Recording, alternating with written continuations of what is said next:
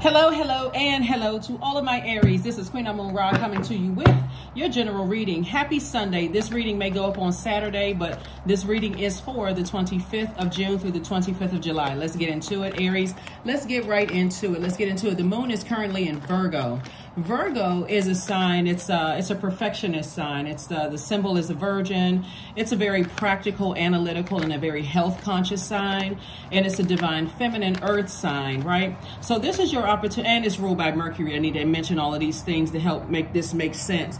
And it's ruled by Mercury, the communication and learning planet. It's the messenger planet. It also is aligned with travel and those kind of things. So technology, travel. So how are the messages traveling to you? You want to make sure you're in a position to be in receiving mode, because you all are senders by default, like divine masculine energies. So because you're sending out messages, you don't always want to be so active. Source is saying sit down, preferably near, nature, or in nature, where you are able to really receive. That could be at a pool, a beach, a pond, a lake, wherever. It's an earth sign. So you're reconnecting with the earth, you're recharging from the earth. And because you're a fire sign, maybe under the sun, during the day, so you can just be in receiving mode. We're trying to, excuse me, we're trying to close out this phase so that we can move into the first quarter moon phase in Libra. And so everybody had those questions on the 18th of the month. So if you want to know what those questions are, then listen to the video for the 18th of June. Let's get into it, Aries. Let's see what's to come for you. Obviously, I have questions for you. A lot of people have asked me for more questions instead of just on Sundays. And so not a problem at all. So every time a video goes up, there will be questions that's going to kind of help you learn more about zodiac signs and the emotions attached to all of that, right? So like I said before, Virgo is a sign that's Virgo moon lights up our focus to detail and the ability to analyze pros and cons with a practical and objective eye. First card out of the deck is the Princess of Swords. Then we also have the Three of Pentacles. We also have the Ten of Pentacles. We have the King of Cups. We have the El Bobo, and also Queen of Swords. All right. El Bobo. Somebody is definitely closing out a cycle airtight and moving on from something, right? And actually feeling a lot better, actually, doing that and putting all of that energy or that fire. You all have great ideas, Aries. So you want to put all those great ideas into your legacy wealth, right? Possibly you and another person, whether it's a business partner or love interest. But that's where I see somebody putting all their energy instead of putting their energy into things that have been burned, have burned you out, or which could be like, excuse me, you and other people having a vast difference between your definitions of love, trust, healing, gratitude, compassion, connection, and also forgiveness. Your definitions are significantly different. Somebody says, hey, I'm not going to burn myself out over this anymore. Let me move on. Let me get near water. Here's the King of Cups, king of your emotions. So I can start focusing on I can put my energy towards, remember you all are ruled by the energy planet Mars. I need to put my energy towards my legacy and let everything else fall in place. As I am healing and re-energizing, recharging by being in my own purpose, my own light, my own sun, like it says sun sign, your sunlight, your creative life force, then I can start to say to source, okay, I'm starting to see some things come together. Now I can start attracting or being very specific, deliberate, and intentional about exactly what I want to attract, whether it's love, more money, new job, whatever the case may be. So I do see you on your throne, Queen of Swords. I see you on your throne, really starting to think about how I want to start attracting whatever it is you want to attract, right? Whatever it is you want to attract.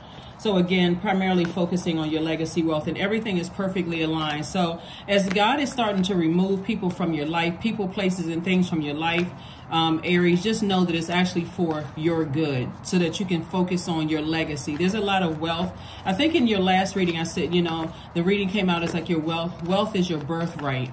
And so let God do it. Let God remove people from your life. Everything doesn't have to be dramatic or traumatic as God is removing people from your life, right? So if people are removing themselves from your life, release them in love. You can always toss things into a burning bowl and release it in love. So I do see somebody feeling like a changed person, feeling liberated. It's two energies in particular. When I talk about energies, we got the Fool card twice. When I talk about energies, like El Bobo and the same thing, the Fool. somebody may have felt foolish or like they made a lot of mistakes when it came to certain things, but recognize that Source was trying to help you with your demons, to help you realize what your demons were, right? So our demons are those things as temptations for us that tempt us to vibrate low, tempt us to pull out that blowtorch and singe people and then go, oh my God, they pushed me to the point. At this stage, somebody is saying, okay, I know what my demons are. I know when it's time for me to get near water, when to kind of sort of calm down a little bit. Here we also have the Star card. Star card is the 17th card in tarot, and 1 + 7 is 8. So this is where somebody may have felt like to some degree they lost their focus. So whenever you think about certain things, you feel like, okay, I get to a lower frequency. Here I go to a lower frequency. And again, somebody may have been blinded by two things in their lives. It could have been, like I said, the 8 of Swords and also the 2 of Swords. You see how these people have on blindfolds, like somebody was in denial about something, like somebody just did not want to believe, something. Your heart may have been in the right place, but Source is saying to you, instead of wearing blindfolds, take the blindfolds off and just recognize that some energy's out of your life for good. They're gone. Just move on. Move on, start the healing process, continue investing in yourself, continue working very hard, on yourself. God has everything aligned for you. And again, when God removes people from your life and recognize that the cycle is closed, sometimes you don't get it. And I think the physical death is probably the best example of this. Sometimes you don't get an opportunity to understand why. You really don't. Why did this person die? Or why did this person cut me off? Why did this person stop dating me? Why did this person just didn't want to do business with me anymore? Just why? Sometimes you don't get the answers, and that's okay. Release people in love. Release people in love so that you can continue moving on. Again, I'm seeing a lot of wealth in your cards. So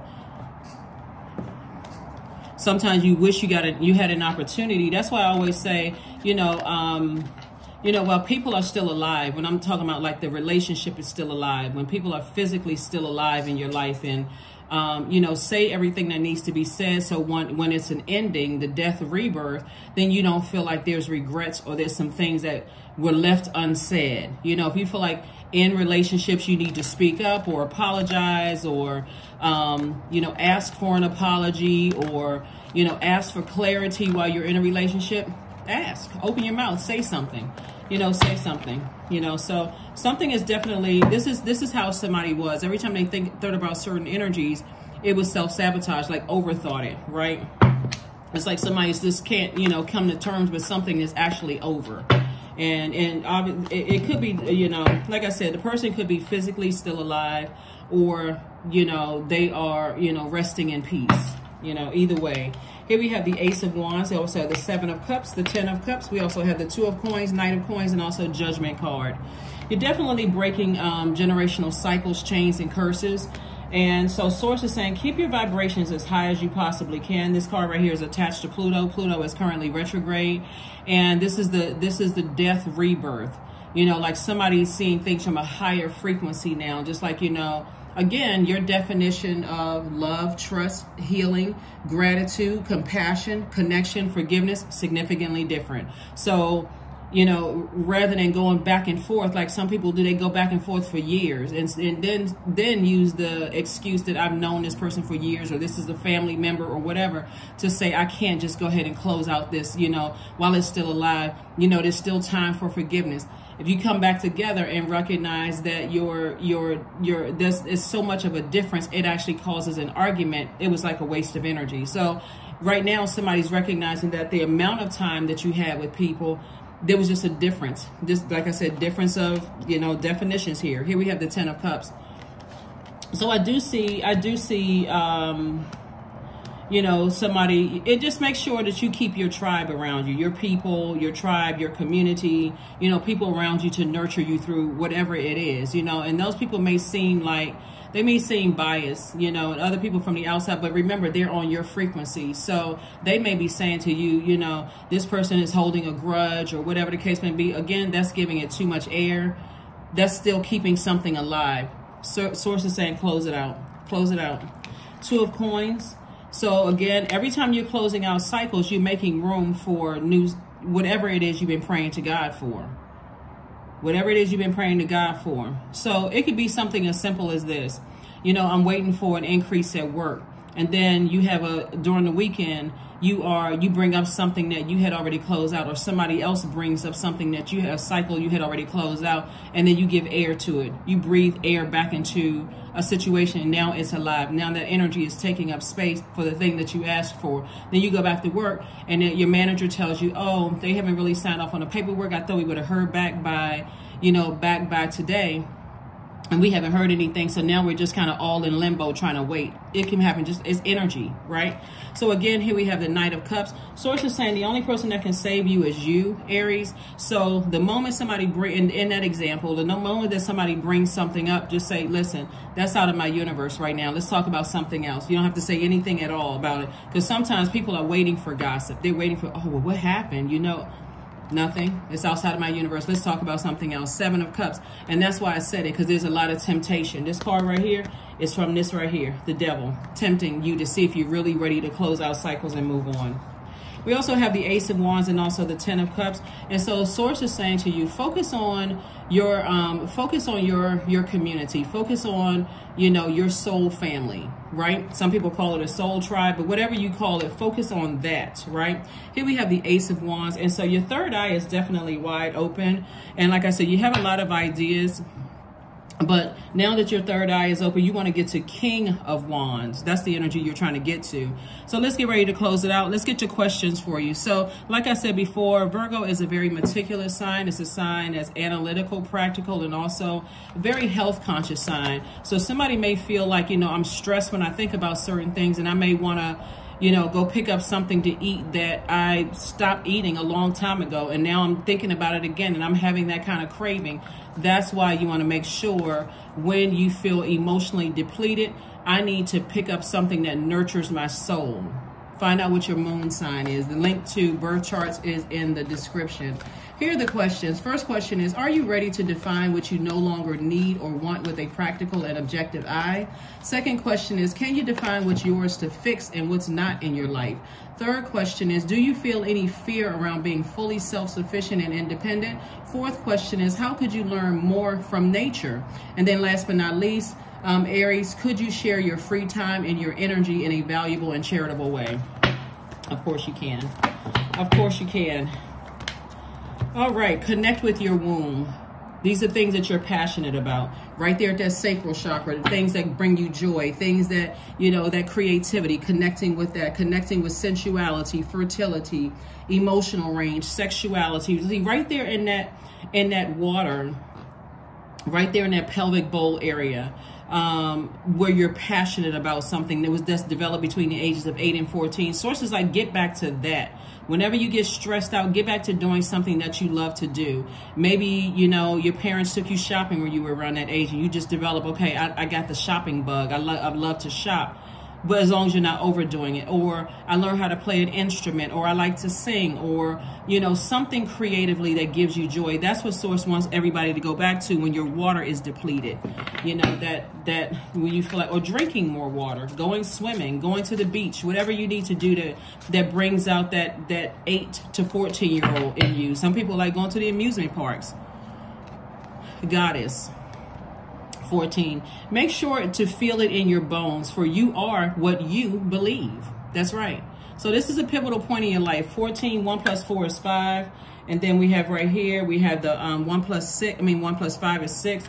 Like you're going through a rebirth. Somebody is saying, okay, I need to let go of something. I need to do a cord cutting ceremony. Like you just gave birth to something, and so you don't leave the umbilical cord attached.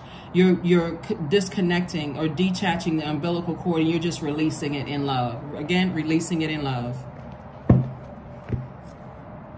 So it's a healthy detachment, so that, again, you're not attracting the energy that you no longer want in your life. What else we have here? Let's see what else we have here. Let's see what else we have here. And your ancestors are actually very proud of you. You know, I think a lot of times when things first, you know, when people, that's why fights break out sometimes, when people feel like they lost something, like at a wedding, somebody feel like, you know, they lost their sister or brother to whoever they're marrying, or at funerals, somebody feels like they can't get their emotions together. They didn't say enough while that person was still alive. When jobs let you go, like somebody call you into the office and say, you know, we no longer need your services anymore. You know, you don't know how to act. First, it can hit you like, okay, I don't even know. I'm in shock. I don't know what happened. What did I do? And sometimes you're looking for answers. And those times you want to go directly to source within. You want to go directly to source within and kind of sit back and what lesson did I need to learn from that? Have people been acting a certain kind of way in the workplace for a while? Did I hear that they were doing some layoffs and they weren't really sure who they were going to lay off? You may be shocked that it was you, you know, or on the other side of things, you may have been praying while you were in a relationship. You know, God, release me from this. Give me an exodus strategy out of this romantic relationship or friendship or whatever, because I just don't feel like this is for me. And the person just cut you off, answered prayer. Again, bottom line, source is saying to you, if you really sit down with self, like you can practice when you watch this video, sit down with self in a quiet space and go within and ask God, you know, ask God for answers. Freedom. Yeah, somebody finally feels free. I no longer want this fiery ring of resentment to block the good. Release me from its bonds. Yeah. So when we talk about two things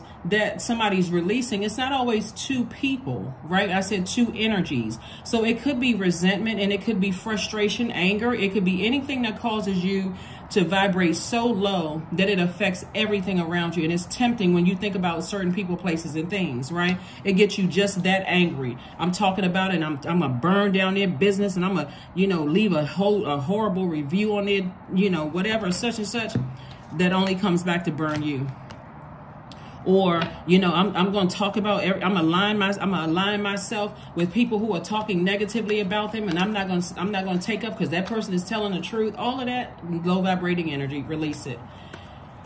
So somebody is definitely free, definitely free.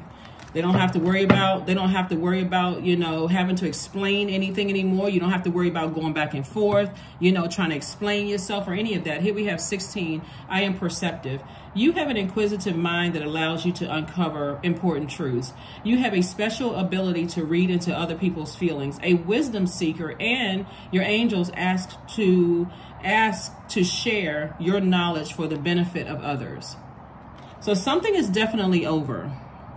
When we're talking about sharing your knowledge for the benefit of others, it's in love. I forgive whomever for whatever. I hope they forgive me, you know, for maybe something I'm not sure what I did or whatever the case may be. Again, it's releasing something in love and moving on. Last card, and let's close it out.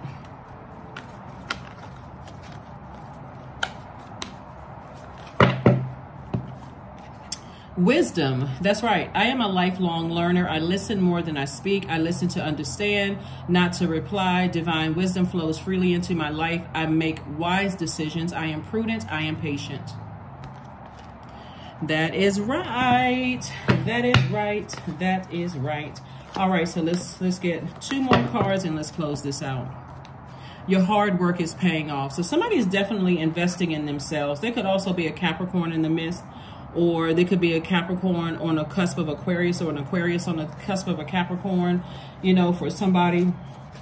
And like I said before, when you see things from a higher frequency, like I said, this Judgment card is attached to Pluto, which is currently retrograde. It's retrograde until October 10th. Saturn is also retrograde. Did I say the World card up here? Yeah, so Aquarius and Capricorn actually share Saturn. So retrograde here gives you an opportunity to slow down and think about, okay, what do I need to close out? It could also be a Scorpio involved. I need to close out something airtight. I need to go ahead and finally just release something, but I'm releasing it in love. The tricky part of it, like I said, and I got to reiterate this because the enemy is very, very crafty. Soon as you say you want something, God says, okay, I'll give you what you want. But again, there's something that has to be sacrificed, right? It's not always outside of your universe. It starts within your universe first, like the thinking about it causing you to vibrate low, you know, getting upset, or